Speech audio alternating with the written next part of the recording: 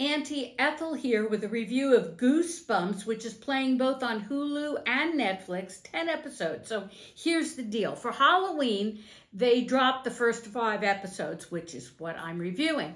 Goosebumps is based on a series of very popular books years ago by R.L. Stine, and it's sort of the young adult version of creepy and horror. And it's really pretty good. At first, I had my doubts, because I always do. But I really, really liked it. Now, the next 5 episodes don't drop till, I think, at Halloween. But you should give it a look right now. It's on both Hulu and Netflix, Goosebumps. It's sort of the Fall of the House of Usher YA version.